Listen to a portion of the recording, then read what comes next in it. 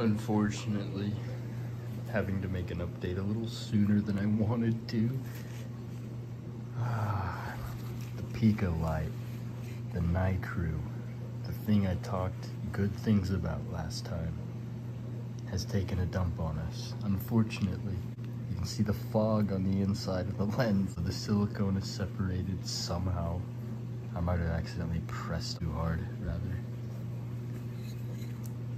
That just sucks. I mean, the timer's working. Let's see if I can really show this. Barely. See it there. It says it's on. Go to setting. By the way, when you unplug these, it resets your schedule you've made. So you have to write that down. But yeah, no, totally busted. Total junk. Trash. The beta light came. This is the freshwater version of the one I just drew. I really didn't want to do an update this soon, but I have to. Have to re-glue a couple corals. We lost the red dragon, acropora. See, the mini reef. Great colors, gotta say. The Pico light was doing great. That light's awesome when it works. This is for the freshwater light that just came, this box, but I'm pretty sure the saltwater one came in one just like this. And unfortunately, not a good start. A failing light is the opposite of stability. And it kind of deeply upsets me that I had to improvise this. Yeah, not great, guys. Doing what I can to keep this experiment going. Just figured I'd tell you what happened as it happened. That blows. This little light right here used to be on Marcus's aquarium. Instead, I put it on the back with some Velcro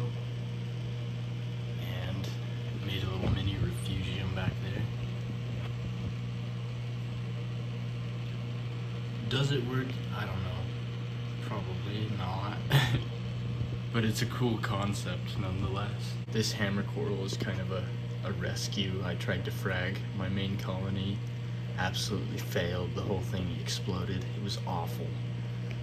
But there's one piece of what I've saved, and polyps are coming out, so maybe it's not all is lost. Arguably, the radion's probably better. However, I think to really set this experiment in stone and keep it low cost, we're gonna go ahead and get another one, another NICREW light. It's kind of a bummer that happened, but I figured I'd let you know right as it did. Good update. The acro's starting to encrust. This is ultra short cake. That millie is just barely starting to heal up. And the rest are taking their time, but they're getting there. Leptoceras as well. You can see how it's kind of grown over the glue just barely. That's a good sign.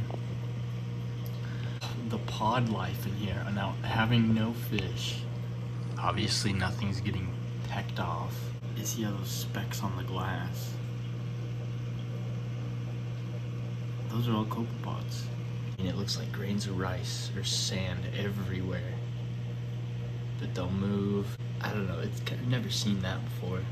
But then again, when do you run a reef tank without fish? Not very often.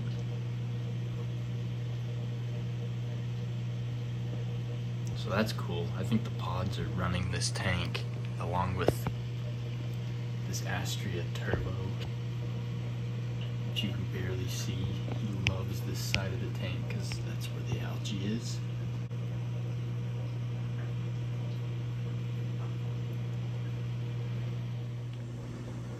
But in better news, this 90-gallon is doing amazing. So I'll probably just turn my attention more towards this. I've organized some cords. I think that looks really great. compared to the rat's nest it was. Like over here, which will get the same treatment here today. So,